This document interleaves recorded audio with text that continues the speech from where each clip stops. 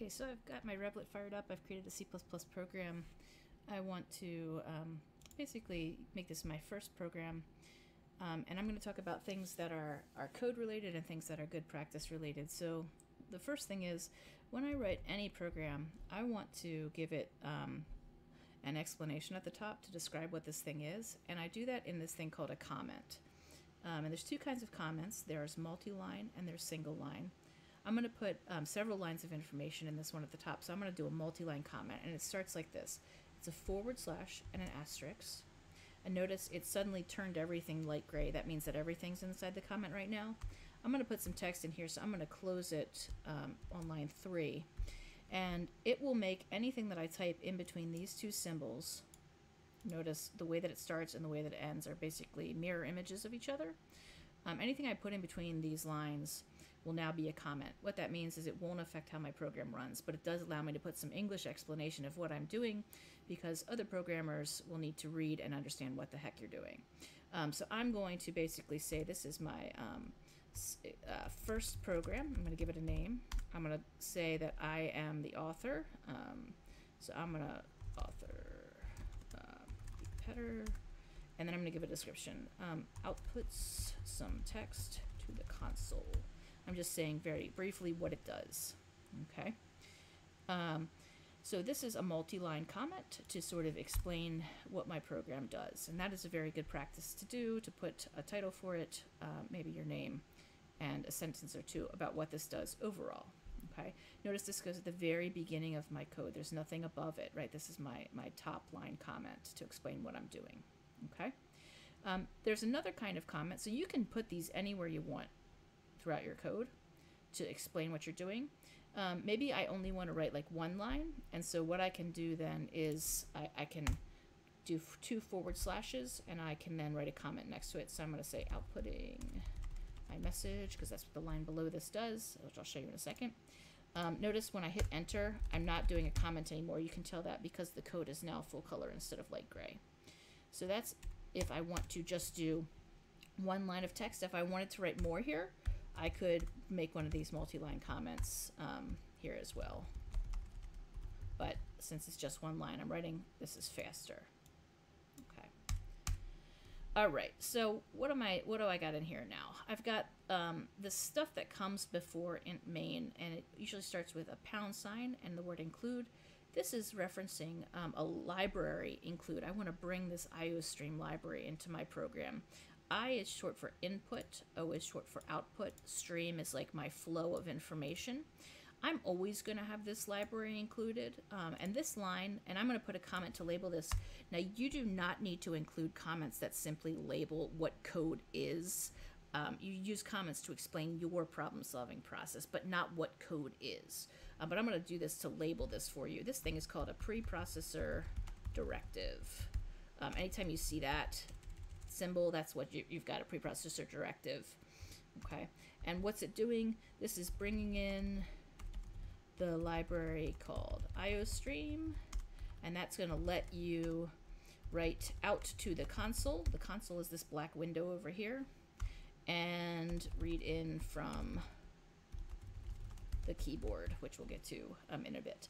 But this library, as you might imagine, every program you're going to want to have to be able to see what's happening, so you're always going to need this library. We'll add additional libraries as we go, but you will always have this one. Okay. Then we get down to the main function of my program. Notice there's a blank line here. That is good practice to not have everything smushed together, because a human needs to be able to read this, and it's really hard to read if everything's really smushed. Okay, so it's a good practice to have a blank line or a couple blank lines between chunks of what you're doing. So I'm going to separate my preprocessor directives from the next thing that's happening. Okay, so int main is my main function. When I run my program, it comes and finds this line, and it starts running what's in these curlies just straight down. So this is my starting point. Even if I had code above this, it would still find this and start running from here. Okay, and it always has to have this format, int and main. Now what Replit does is it leaves out a line that kind of explains what this int is, and that's that at the end of every program, really, there's this line called return 0, and this means when I'm done, tell the operating system, like Windows or your Mac OS or whatever, that I have finished and there's no errors. And you see this 0 here, it's an integer, which is why this is int. This is called the return type. Means the program will return an integer to specify errors, no error. So if your program should crash before it hits the end, it would return a number that is not a 0 to the operating system. If I can get all the way through my code and have this return 0 get hit, oh, then it means I finished and there was not an error. Okay, now Replit knows that you always need this at the end, so it leaves it out. If you leave it out, when you hit run, it'll automatically inject that into the code before it compiles and starts running. So you can leave it out, but know that that is what's happening at the end. Okay. When I get down in here, I've got this line that Replit gives me. It says std : cout. Cout is short for console out. This is my console, this black window over here. So this means take what is ever over here and send it over to this guy. Now notice these little less than symbols. These guys are called insertion operators. They point towards where the information is flowing. So I want to put this text out to the console. So my arrows, my insertion operators, point at the cout. Okay. When I run this, it takes what's in the quotes, which is called a string literal, and puts it on the console over here. If my connection catches up with me, there we go, hello world. And notice it knocked my my cursor down to the next line. That's what this little \n does. This guy is called an escape sequence. When you see a backslash, that means it's an escape sequence, and means new line. It'll drop down. Okay. So one thing I want to show you real quick is maybe you don't want to have to do this std : Maybe you're like, what is that? This means take the standard namespace meaning for cout. These little guys are called scope resolution operators. This tells that this command's meaning is coming from the standard namespace. Now, it's fine if I have one line, but if I have a whole bunch of commands and I have to always write std : that's quite annoying.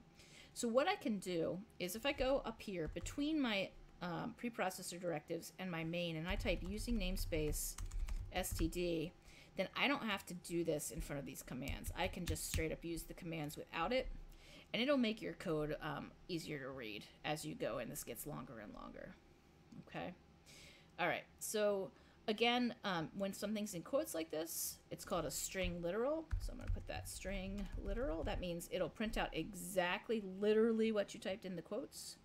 I'm going to put here this \n is an escape sequence. That means drop to the next line. There's different ones of these that we'll look at later. Okay. And I can print out this text. Another thing I can do, if an alternate way to drop down my cursor is I can get outside the quotes and I can put more insertion operators and then put a command end. This is an L and not a 1. And endl means end line, which means drop to the next line. Okay. And then I can put another cout here. How are you?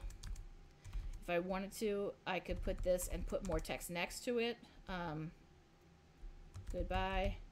Now, here's the thing. I don't want to like have my code like scroll forever, so I kind of like to do multiple couts. It's okay if you switch this over, if you can see it all, but you kind of want it not to wrap to the next line if possible, because it makes it hard to read. I just want to show you that these endls drop me my cursor each time before it prints the text that's after it. Okay. Yeah. All right, so that's a basic, very simple C++ program.